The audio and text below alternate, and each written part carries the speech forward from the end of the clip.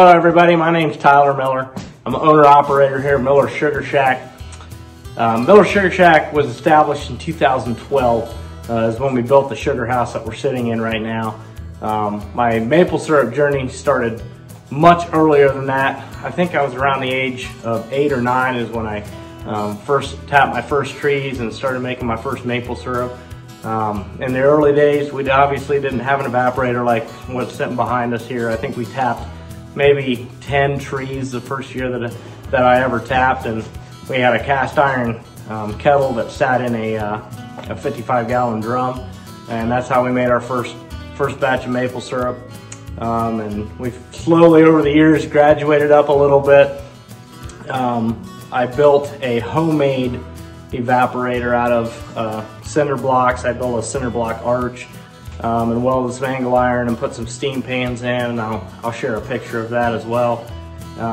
But then in 2012 is when I was like, you know, I took my passion and my hobby and kind of turned it into more than that. You know, I wanted to make some maple syrup to be able to sell and share with others. And in 2015 we purchased the evaporator that's sitting behind me here. This evaporator here is state-of-the-art. It's got a completely sealed arch. It's got a blower that blows air into the firebox. We still do use traditional wood-fired here at Miller Sugar Shack.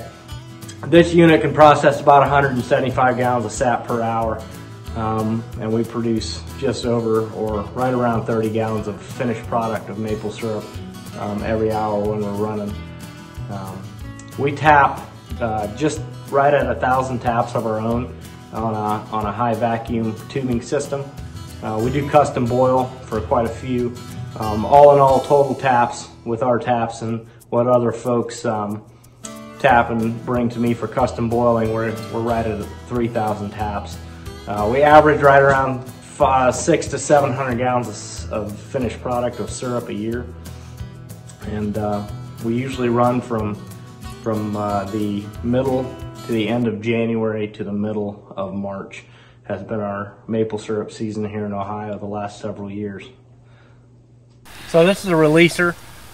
Basically we've got 450 taps up on this front section here, and all those taps come to the central location. Basically what this is it's called a double barrel releaser, and so it's constantly is on vacuum. It's actually getting ready to trip right here. This teeter-totter looking deal here, there's floats inside these chambers, and when that sap gets in there and starts filling up, it pushes that float up, and then here in a second you'll see it dump. And then when it dumps, it trips the vacuum to the other chamber and starts filling that chamber while the other one dumps, so it's a continuous vacuum. Wow, that's pretty sophisticated. There we go. And it switches and starts drawing in the other side. Wow, that's pretty wild. She's about ready to overflow.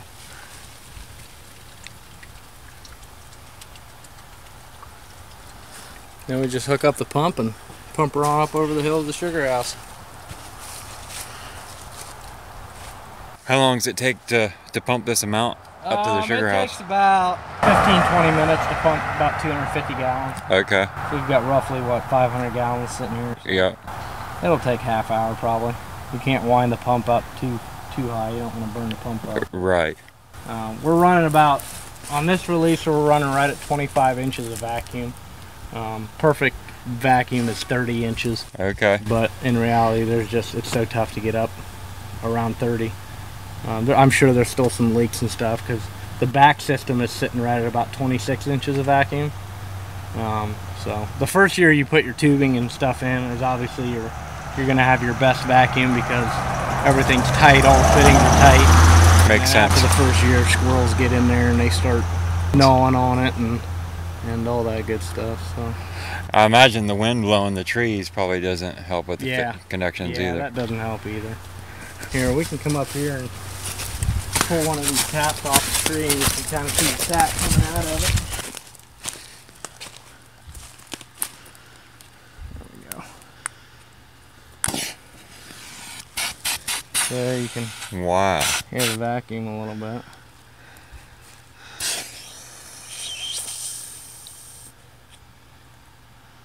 It's pretty crazy how quick it works.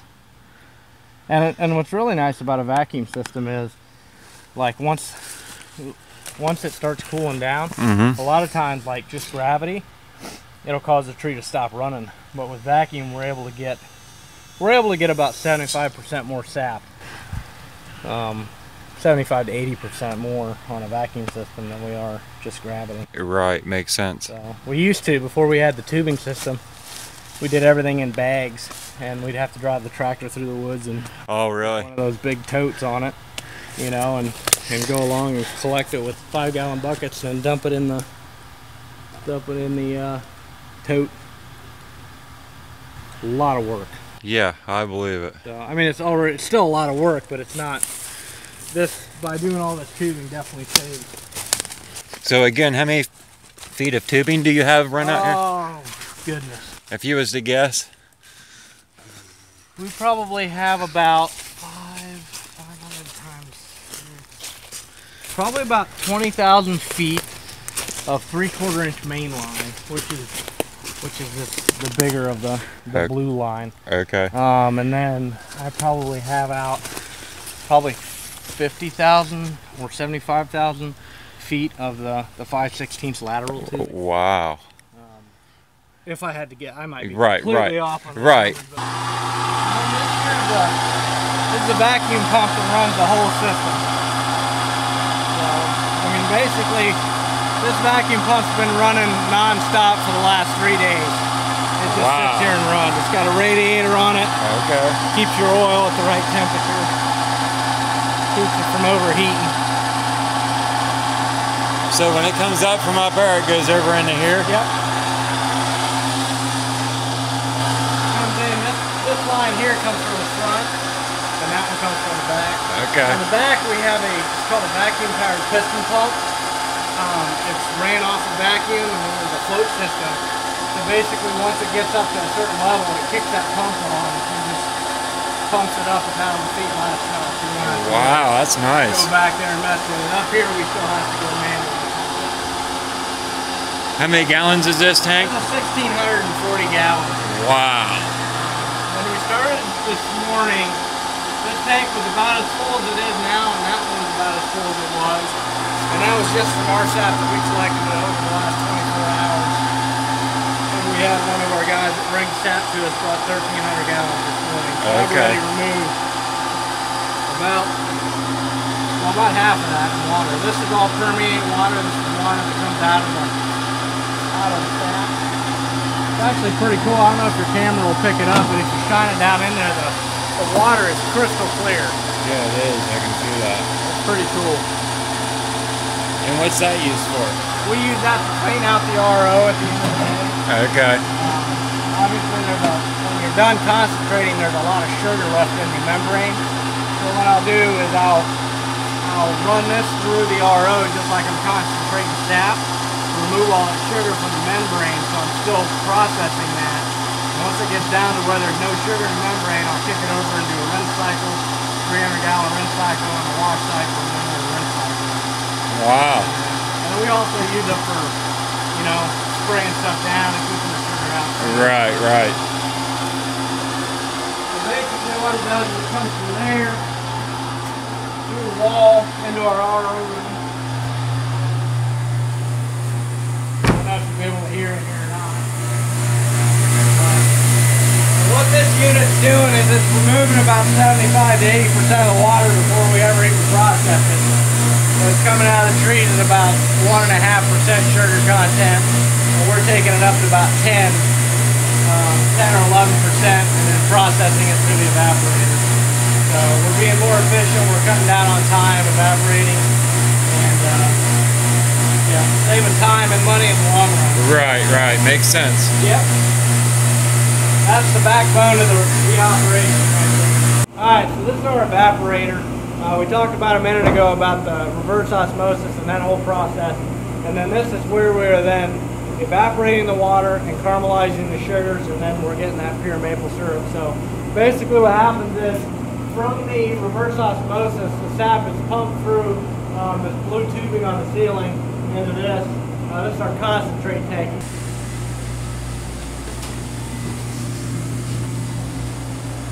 it's then gravity fed from there through this white PVC pipe into the other side of the steam away pan. And then in the steam away pan, it starts the evaporation process, takes the sap up to about 185, 190 degrees. And then everything is on a float system. So there's a float in this box, which controls your level in the steam away pan. And then there's also a float here that controls your level in your flute pan. So it's coming out of this pipe into the flute pan. So right now we're right at 190 degrees is the temperature of the sap before it ever comes into the flute pan. Okay. And then through the flute pan, it comes out in this float box right here. And this float controls the level in we call this the finish pan or the syrup pan or whatever. And then this is where it makes its final journey through the finishing can to be drawn off. Right here is pure maple syrup. So like today, I've got the sap going in this side of the float box. It's running through the syrup pan, back across that channel, and each one of those opposite corners is holes. So it's running in a continuous flow. And then in this final one here is where I'm drawing off of. I'm checking again here.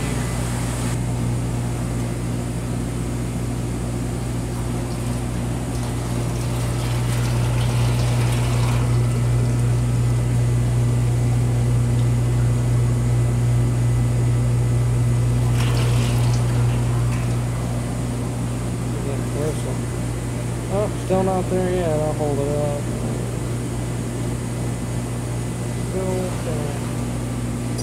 A lot of times the first draw, you gotta kind of play with the numbers.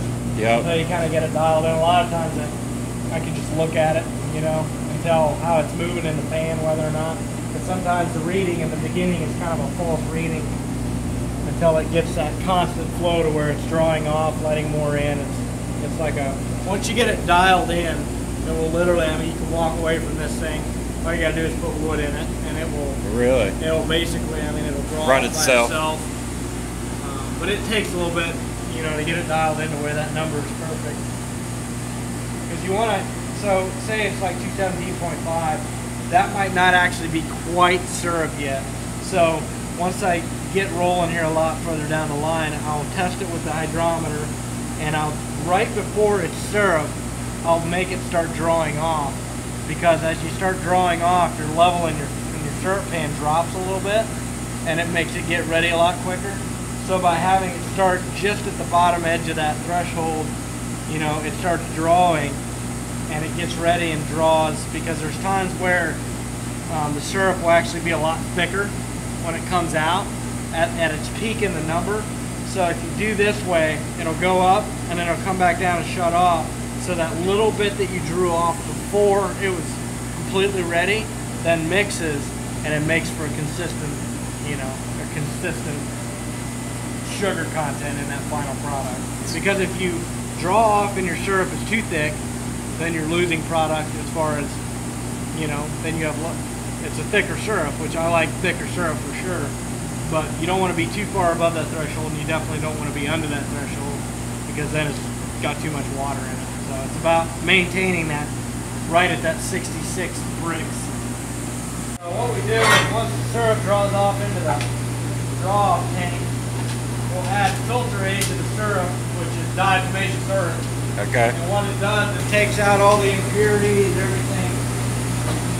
So that way it comes out nice and clean, good maple syrup. And all it is just a paper filter. Huh. Paper. Yep.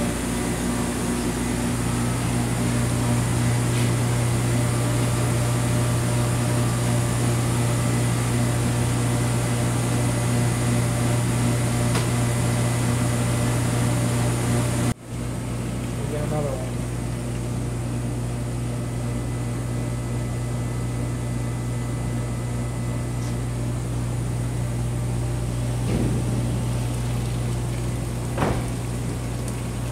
Bubbles out of the way.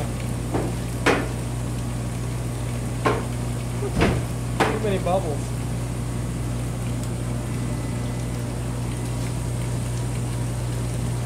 Right at that mark. Yeah, it is. It's right on the brink.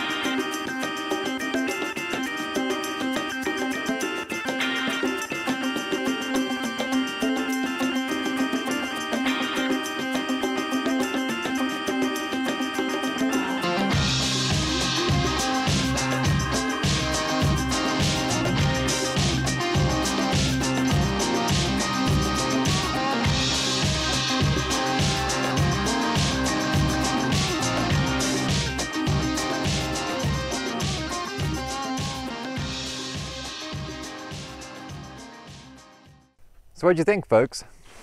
Tyler's got a pretty nice setup over there, don't he? Seems to know quite a bit about the maple syrup business.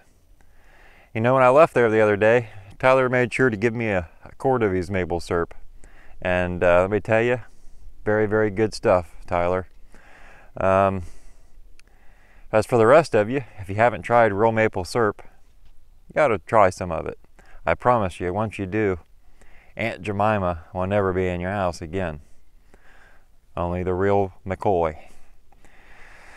So I hope you all enjoyed that little video.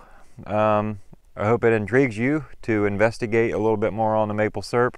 If you enjoyed this video, throw me a big thumbs up, and that'll make it a lot easier for anybody else that wants to learn about sugar shacks or maple syrup, easier to find. If you haven't subscribed, please do so, and make sure you click on that little bell so you get notified when I release new videos. Next week, you're surely going to want to tune in because I'm going to do a video on second-year beekeeping and what you ought to be concentrating on. So make sure you check that out. Thanks for watching, folks, and we'll see you next Sunday, 7 a.m.